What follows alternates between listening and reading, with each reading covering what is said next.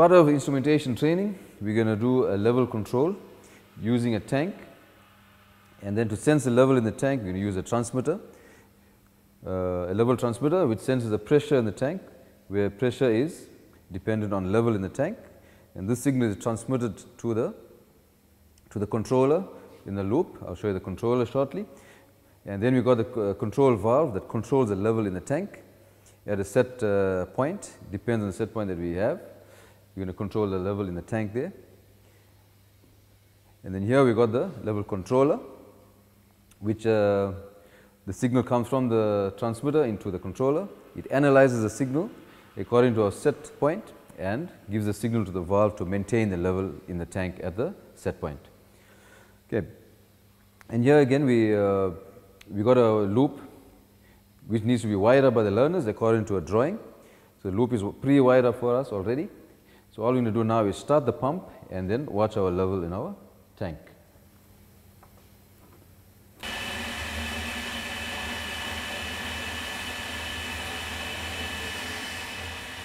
Okay, on our level in our controller, we can see the level is increasing gradually as the tank fills up until we reach 50%, and then it will maintain at that level.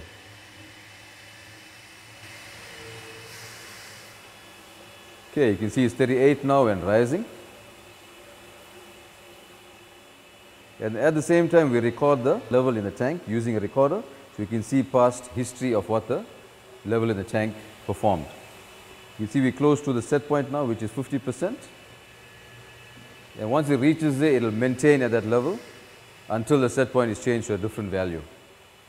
Okay, as you can see there, the level is maintained at 50. And at the same time, we're maintaining a flow rate. The signal coming from a flow transmitter onto a flow indicator here, so we can see what is the flow per liters per minute. Okay, so I'm going to make a step change to increase the level and see what is the response of our loop. So I'm going to make it 55%.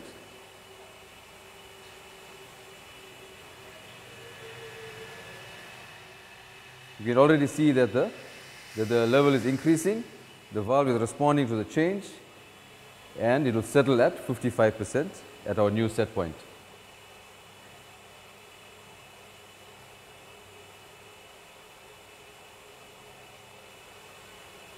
Okay, that's settled at 55. The level will maintain at that point, and then we use the controller to set the PIDs, which P is which is proportional. Proportional is basically the change in your error is proportional to the change on your valve position. So we can set that up for different responses in the loop, and the integral time is basically the time set to it's the time used to make changes to the proportional band. So basically we are speeding up the loop, or you can slow down the loop depending on the type of loop that we're using. Okay. And then we come into the wiring, where the learners wire up the loop according to the drawing, and then here we do fault finding on the loop.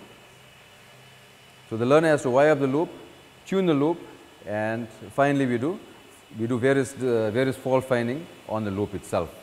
So it could be a wiring fault, it could be a controller fault, it could be a fault in the field itself. And that is part of a PID control. And we don't only control level, we can control flow, pressure, temperature, speed, conductivity, pH, etc. using the same principle of sensing the process value, evaluating it, and using the valve as the final control element to maintain the process set point.